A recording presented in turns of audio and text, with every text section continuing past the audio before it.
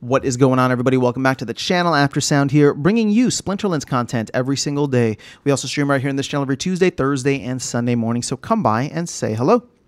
All right, guys, let's talk about card sets, because one of the things that's really shaken up at least my expectations and kind of the way that I was looking at the cycle here for Rebellion is the fact that we're no longer going to have a mini set, right? At least at this point in time, Matt has said that there are no plans. Again, this could be a collaboration with the DAO, so I think he did leave room in there where it's just like if the DAO wants to do this and the DAO is willing to pay and collaborate with the team similar to Rebellion, then maybe they would consider it. But I would guess that at this point it's probably a little too late in the game. I don't know. You know, the team's hands are probably tied with doing a bunch of other things. So getting them to create a whole mini set, right, and then do a major expansion sometime next year would probably be. Well, you know what? I don't know. But my guess is that would be really tough. Now you can go back and look at all the previous sets. So if we go to like Alpha, for example, you'll see that they have this broken down now, right? So there's card sets, and then individually there's additions underneath, right? So each set is going to have its core, right? And then promo, its other mini set, whatever that's called, or reward cards. And you can see this with beta here. So you have beta, core, then there's promo, there's reward, and then there's essence orbs. That was the mini set that came along. Then you have untamed, core, promo, rewards, as Mary Dice. And then similarly with Chaos Legion, core, promo, reward, and Rift Watchers. Then here comes Rebellion. With core, promo, we're going to get rewards soon. But as of now, no plans on releasing the mini set. So what does this mean moving forward? And what are my ideas for I'm just putting this out there into the ecosystem. Well, first of all, let's break down the timing that Matt had talked about, you know, shortly after I think he came in to the, after he came into the CEO position, right? And Rebellion was coming out. In his mind, right, and as opposed to Aggie, who wanted to kind of really push for like a 12 to 15 month cycle, Matt had talked about doing an 18-month cycle, right, where you have the product available for sale for 12 months, right, for a year, and then you go, I guess, 6 months without it. But again, this is like a year ago, or you know, almost a year ago at this point, so I don't know if things have changed, and I'm sure his thinking has evolved. I'm sure the team's planning and resources have become a factor in terms of how they plan things out.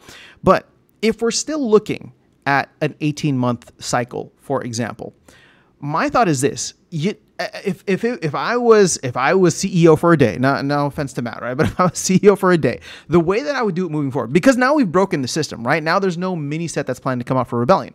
How would you plan every other set from here? Well, okay, you know that you're going to have some kind of reward cards that come into the mix. You know that you're going to have some kind of core set, right? I would take that core set and I would make it not terribly large. And the reason for this, right? The reason for this is because in modern format, you have the previous set that you're able to use. And then if you're playing in wild, right, you're looking at this and it doesn't really matter. You can use your older cards or you can get whatever new cards that you like. So, you know, if we go here to like the Rebellion core set, you can see there's 78 cards here, right? Let's go to, and this is just for sale, so hopefully there's not anything missing. But the core set here for Chaos Legion, for example, is 103 cards.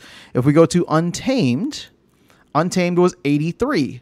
Beta, and probably we won't go to Alpha, but actually I'm curious. 74 for beta, and then let's see, Alpha was, you know, 54. So actually, it's funny that we talk about that, because if you look at Chaos Legion, if you look at Rebellion, right, 103 and then 78, and then Untamed I think was like 84 or something like that, or 83. My thought process is, what if you take that core set and then you just divide it in two, right? Like, so that you still have a mini set, because the big thing for me is I like the meta being shaken up, right? As we go through. Now, what's going to happen with Rebellion is that we are going to have the meta get shaken up by the fact that we're introducing these promo voucher cards, as well as promo cards that the team is going to be releasing.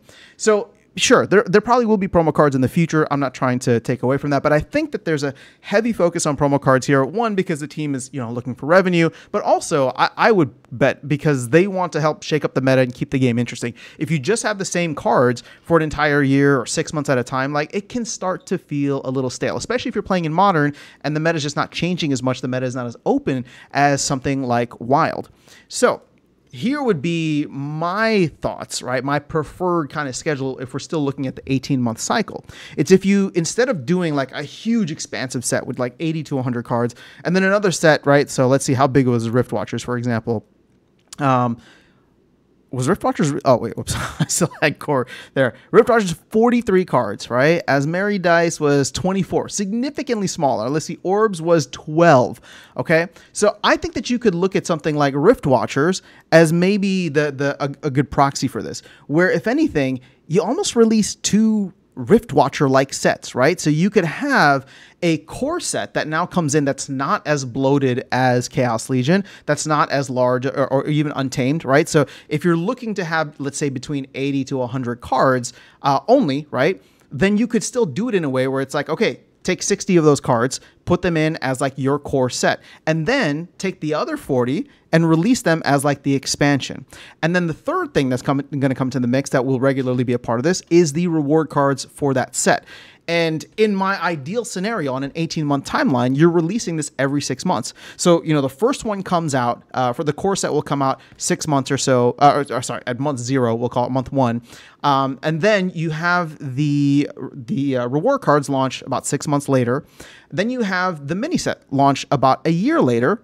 At which point, and maybe there's not as many there's not as many packs or whatever the case is, right, with that. But it's just you're constantly adjusting the meta within the game on a very kind of like regular expected schedule without adding the additional without adding the additional like weight on the team to do more, right? You're taking that core set, reducing it, and you know what's funny? What came to my mind? You guys will get a kick out of this, and I don't mean this in a negative way, but it's shrinkflation, right? Essentially, is what we're doing. So we're getting shrinkflation here, is what I'm offering to the Splinterlands community by essentially like reducing the core set. All right, and saving a lot of those cards for a mini set. Then we still get two different, you know, elements that come into the mix. Yes, there will be extra work for the team to design card backs and to design, you know, whatever lore and things that they'll need to do.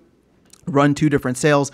But I also think that if you offer something like that with its own different promo card, you can spur sales as well. And for the team, it doesn't become this like, whoa, everybody comes in and buys right at the beginning, and then, you know, hopefully some people buy at the end as well. It's like, okay, well now every year, right? Actually, every year-ish or so, they're getting actually it would be less than that, because it would be like you'd have to wait a year to get the cards, but then 6 months later you get the new set that comes out. You get what I'm saying? And then you wait another year. So I guess what I'm trying to say is there would be a regular kind of stream of cash hopefully coming into the team, as long as they're making good cards and as long as they're continuing to expand on the game, which I think that's what they're focused on now, and hopefully they'll continue to do in you know, the near, mid, and long-term future.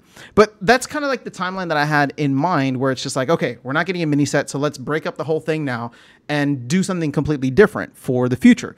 Don't make the sets as big. Maybe release them, you know, a little bit sooner, and maybe they don't go with the 18-month cycle. Maybe they cut it down a little bit. I have no idea what Matt has planned for the long run, but my whole point is that now that we've broken this pattern, right, of core, promo, reward, and mini set, let's try to do something different here on out. And hopefully this will be coming at a time where we'll set a new standard for the, you know, plenty of players that will be coming in. And I'll close on this because I want to focus on that for a second, right? What we're trying to do here, what the team is trying to do here, and the community by extension, is really set a new standard for what this game is going to look like for a majority of the players. And the reason I'm focusing on the majority is because if we have 3,000 to 5,000 players now, but we want to have 100,000 players in this game, that means 95% of the players will be brand new, right? Moving forward, once the bull run hopefully hits and we move forward, right? So in that way, this is going to be all that they've ever known.